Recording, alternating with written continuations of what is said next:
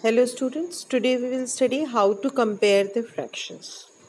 Now there are three categories in which we divide all. The first is when denominators are same, greater numerator shows greater fraction. Now when the denominators are same, the greater numerator, let us see the example. We have studied this in class 3 also. You can see the denominator here. Both are 13 and 13. The denominators are what? The denominators are same. Now 7 and greater numerator shows greater fraction. Very simple. Which is greater? 7 or 11? 11 is greater. So which is greater? This is greater. So 7 upon 13 is less than 11 upon 13. 11 upon 13 is greater.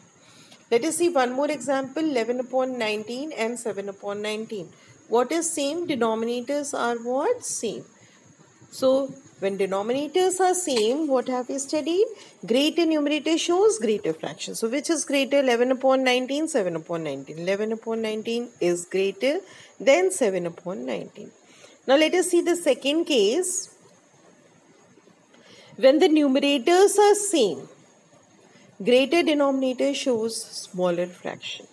When the numerators are same, this is the second one.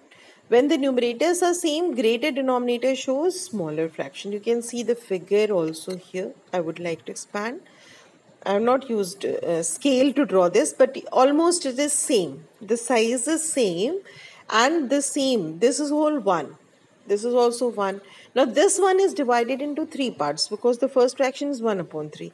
And this is divided into same one, same size, length and breadth is divided into 5 parts. Only by looking you can tell that this one is what? The second one is what? Smaller. So, once again, when the numerators are same, see, 1, 1.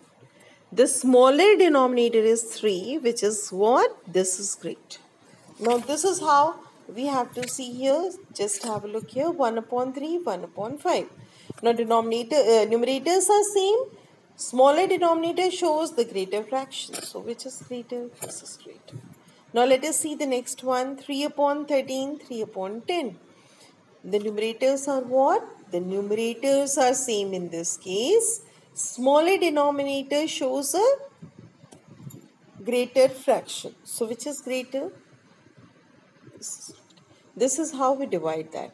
Now let us do the exercise. There is one more kind also. When numerator and denominator both are different, that means unlike fractions. How to compare unlike fractions? That I will send a video tomorrow for unlike fractions. Let us do the exercise today.